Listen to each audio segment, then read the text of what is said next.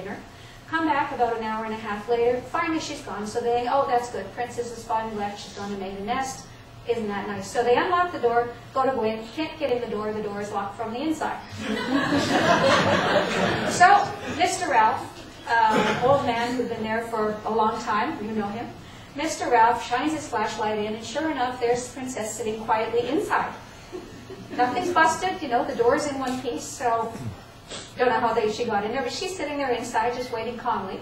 So Mr. Ralph asks her in Indonesian to open the door, and she does. She comes over and unlocks the door. She saunters out, and then everybody goes in to see what happened and how did this reverse Houdini thing happen. And they found, as you would expect, she trashed the place. She opened everybody's bags, ate what she could. I think the really worst that she did was pour some Gatorade into Pepto-Bismol, so it wasn't as bad as it could have been. While we were looking to see what had gone on, somebody looked up at the roof, and at the end of the bunkhouse on the second floor, they found a spot where the mosquito netting was busted, so that was where she got in. That was the same place she went to at 2 o'clock in the afternoon. When she first left people and went up to the peak of the roof, where she got in later in the day was where she stopped. So reconstructing it, what it was is she either saw, when she was up there, she either saw something that she wanted, or she spotted a weak spot in the mesh, came back and waited people out. And it's well known that Red Apes will do that. They will hide and wait for long periods of time until the going is clear to be able to do something. So she came out and hung out with people on the porch for 6 hours, waiting until she knew they were away for a long enough period of time that she could bust in and trash the place uninterrupted. So 6-hour plan. I think they planned longer than that, but clearly a plan that was laid out, or you get evidence of it about 6 hours in advance. And not only did she come back from the peak of the roof, everybody started talking about how super nice she was when she came back. And that's a clue. When they're really going to be bad, they're super nice. It's like your kids are too quiet. Same with orangutans. And she did not go to the dock for food at 4 o'clock, unheard of. So those are all signs something was up, because she did none of her normal stuff. So from about 2:30, from the time you could count her as having figured out she was going to do this, a lot of her behavior was abnormal, and it all goes towards laying out a plan to be able to take her house. And she won. Actually, that gets me into social intelligence, because despite the fact that orangutans are semi-solitary, when they're around each other, they actually are extraordinarily acute about social things. I think I took this picture here of Agul. He was an adolescent male tearing apart a coconut. I don't think when I took it, I recognized what was going on in the background. You see another orangutan who's watching Agul? This is another adolescent orangutan by the name, or male by the name of Omega, who was dominant over Agul. And you know what coconuts are like? Fresh ones, you know, the nut that we buy in the store is encased in a fibrous husk. And to get to the nut that's inside, you have to pull off the fibrous husk. It can be a good couple inches thick, 4 or 5 centimeters thick, and it's really tough, so it takes a lot of strength to pull it off. Well, that's what Agul is doing right now. What Omega is doing is waiting for Agul to do the work, and then he comes and steals it. So he waits until Agul has taken all of the husk off, and then he will just walk over and steal the nut. And he did. Okay. What orangutans do, what do they pick up when they're watching? You might ask how much they can actually get just from watching, and it's been an issue of big argument in research circles for a long time. One of the big issues is whether they can learn new behaviors by watching. Can you learn by imitation?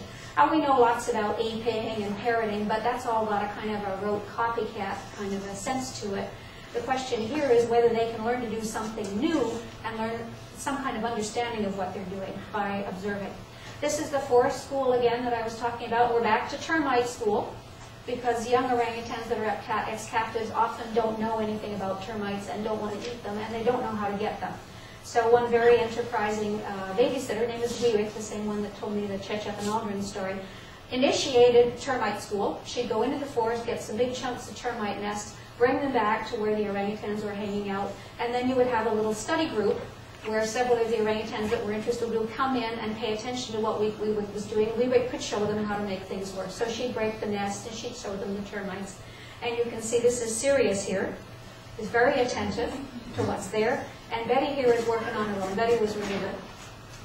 The imitation comes along when one day Wiewik was working up her termite school, and she had a lump of termite nest that she couldn't break with her hands. It was a roundish piece, and you just couldn't get any purchase on it.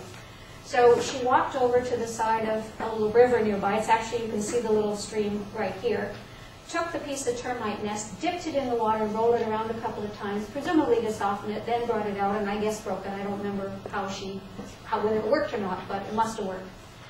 About 10 minutes later, Betty, who's working on her own with a piece of termite nest, I guess must have run into a similar circumstance, because she had a big chunk of termite nest, and all of a sudden she gets up with her termite nest, and she walks the way orangutans do, over to the side of the water, carrying her termite nest, different place in the water, very carefully placed the termite nest in the same little stream, turned it over very carefully 3 or 4 times, took it out, and then tried to break it. So she did exactly the same thing that she saw Weewick do.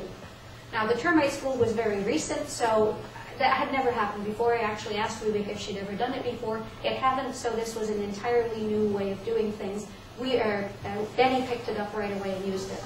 Later the same day, you can see you collect a lot of little pieces of termite nest rubble on the ground, and Weewick was, again, busting them up. I don't know why, but she was using the heel of her boot like this. As Weewick is using the heel of her boot, you look over to Betty, who's sitting on the ground, and with her little heel, she's picking away at the same time.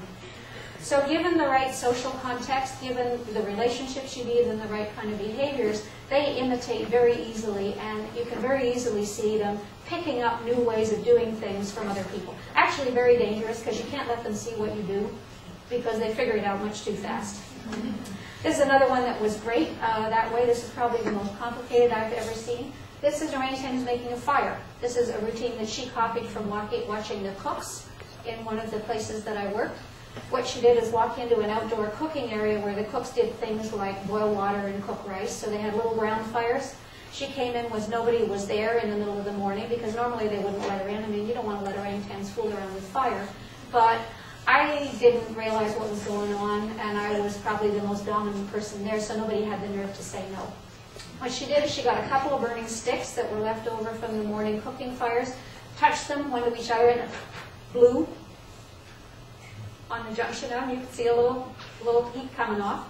Then she went over to this can, took off this thing that was on the top as a lid, and got the little remains of like one of our little water bottles, dipped it into this big can and pulled out some liquid. I thought it was water, so I didn't stop her. It was kerosene. So she takes her burning stick and her cup of water, and she plunges the burning stick into the kerosene. Fortunately, it just doused it. She didn't blow everybody out. She then took the stick out, looked at it, put it back in again, looked at it, went and got another hot stick, put it against the first one, blew it, put both of them in the cup of water, still didn't get a fire, eventually picked up the lid and waved it over the 2 ex-burning sticks in the water. She went on for 15 or 20 minutes like this, and all of the things she did were attempts to make a fire that fortunately didn't work.